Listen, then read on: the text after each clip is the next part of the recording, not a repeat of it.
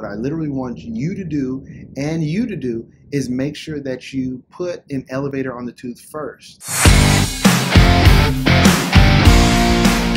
Yo, what up? It's a tip of the week, and today we're going to do it a little bit differently. For the next 6 weeks, I have common questions for a procedure that you guys typically want to do. So if you're the first time visiting this channel, I'm Dr. Jared Williams. I'm a concierge dental surgeon here in Houston, Texas. I work with over 30 different dental offices providing oral surgery, implants, and also IV sedation. And the case that we're going to talk about today is a lone standing third molar, number 32. And we're going to discuss it. And these are going to be common questions that you're going to have when taking care of patients that have these types of challenges. All right. It's going to be rapid fire. This is basically live as we speak right now, but I'm just going to give it to you off the cuff because it's a procedure that I just completed and Dr.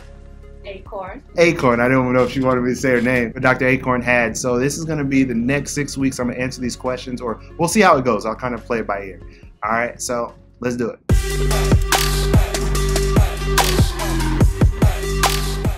First, I want to say thank you for having me, Dr. Williams, and thank you for allowing me to watch you so I can get training from you, basically. No, you're good, you're good, you're good. All right. So my first question is always, anytime it's a lower molar close to the, basically a lower molar, I always want to look and see how close it is to the IAN. So that was my first question, are the roots too close to the IAN? And then this tooth kind of had curved roots, and the crown was already fractured. So I was wondering, my next question was going to be, will the crown break away from the roots? Will the crown break away from roots? All right, so let's do this. So you want to make sure to see, are the roots, where's the roots in comparison to the IN? And then you're also looking at, will the crown fracture off from the actual roots? All right, so number one is this. Before we even get started, what I typically like to do is make sure that the patient knows all the pros, the cons, and alternatives when we're working on a case like this. And that's super duper important, simply because when something happens, not if, but when something happens, you'll literally be able to know, okay, the patient was aware of this. And that's something I really want you to pay attention to, because if you don't, what's gonna end up happening is when the crap hits the fan, you're gonna be like, oh crap, what do I do? What do I do? And it's just like, well, these are things that would have happened. So the first question is this. Number one, I would have traced the IN for the patient and myself when I'm doing a case like this, because what happens is, like I said, if something happens, the patient knows, I know, I'm more aware, and I'm more patient. I can determine how fast or how quickly I can go about accessing this tooth, and also making sure that I don't get in trouble at the same time. So when I look at this case, the inferior alveolar nerve, is it close to the IN? No. I don't even think it's even touching the IN, and that's very good, because a pano is definitely going to blow things out of proportion. Generally, if I wanted to really make sure, I'd either get a CT scan or try to get a vertical bite wing that doesn't have any overshadowing or elongation on it. All right, hope that makes sense. So to answer your question, no, the inferior alveolar nerve is nowhere close to the roots of this third molar. Does that answer your question? All right, cool, cool, cool. All right, the other question is this. Are the roots gonna break from the crown because there's so much decay? Is that right? All right, cool. You're good, you're good. Everybody have these questions. All right. So number one is this. If you look at this x-ray, there is a lot of decay, like completely, this tooth is basically bombed out.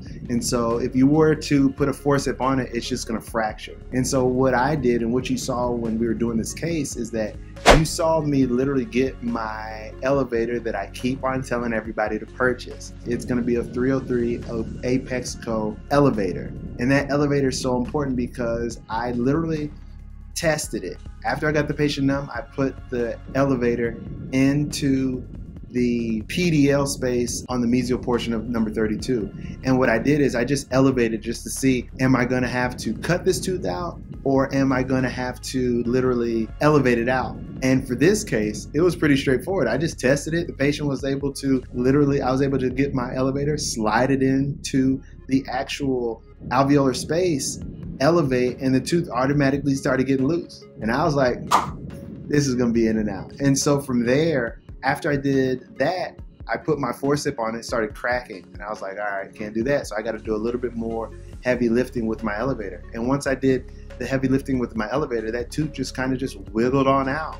And that was it. And so I believe that if you start off with your Apexco angled elevator, it's really going to tell you all the information that you need. You know, one thing that individuals typically do is they get their surgical handpiece and they start troughing. I hate the word troughing because it is not necessary. Like, it's not necessary.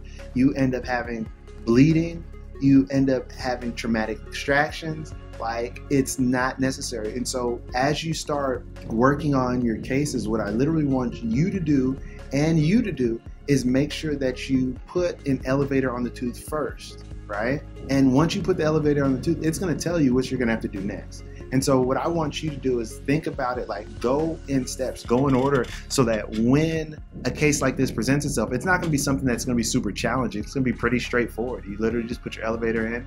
All right, I got some movement. I can literally elevate this tooth out without having any issues. But if you don't do that, if you go the other way, put your forceps on it, fracture the crown off, then you got to start digging.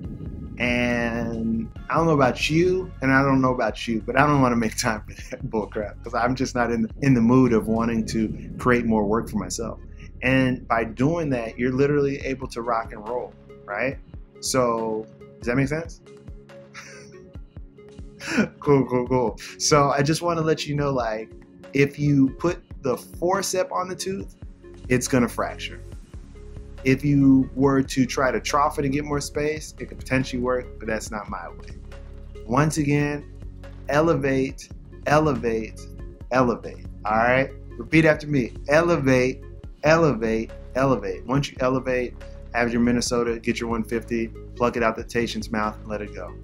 And it was a wrap. And so if you look at this case, like this patient, let me just give you the background of this patient. So she comes in, I do my rapport building, I sit down and I talk with her, and she's just cool. So you're here, so I'll speak to them. So the patient was sitting down, really inconspicuous, didn't give off anything that would alert me to what she does or how she does business. And so after she's finished, she's like, "Are you done?" And I was like, "Yeah." She was like, "That was quick." I was like, I want to make sure that you're comfortable. And she was just like, "Well, with my patients," I was like, whoa, wait a second. She was like, "Well, with my patients," I was like, "Wait a second, you're in the medical field?" She was like, "Yeah." She was like, "I am a ICU nurse, surgical nurse." I was like, so I was like, "You weren't gonna tell me anything?" She was like, "Nope." And for me, I'm like, I could care less who comes to my office. I worked on judges, lawyers, dentists, all the above, all the people that people are scared of. But you know, for me, I don't care who I work on, and neither should you. The reason why is research shows that when you give preferential treatment to individuals, the care that you give goes down. And so on this channel, when you watch, I want to make sure that you make sure that when you are treating your patients, you go by the JW method. The easy method, the impactful, sustainable, and efficient. And so it doesn't matter if it is a doctor, a lawyer, and a judge. If you follow the principles that I'm giving you and I'm teaching on this channel, you'll literally smile after surgery.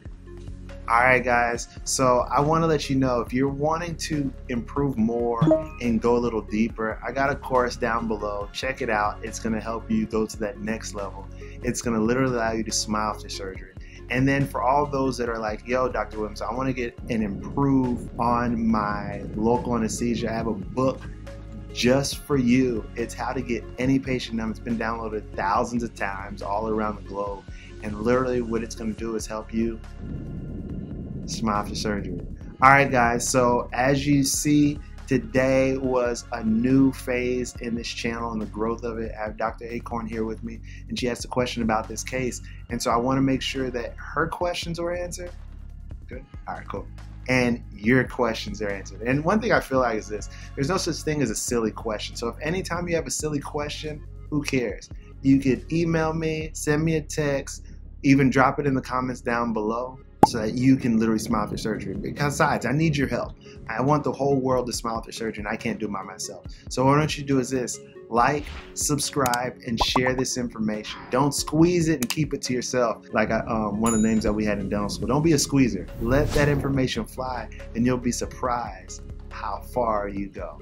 All right, guys. So once again, I'm Dr. Jared Williams, and my focus is for you, yeah, you, and you, to smile after surgery. Make it a great one.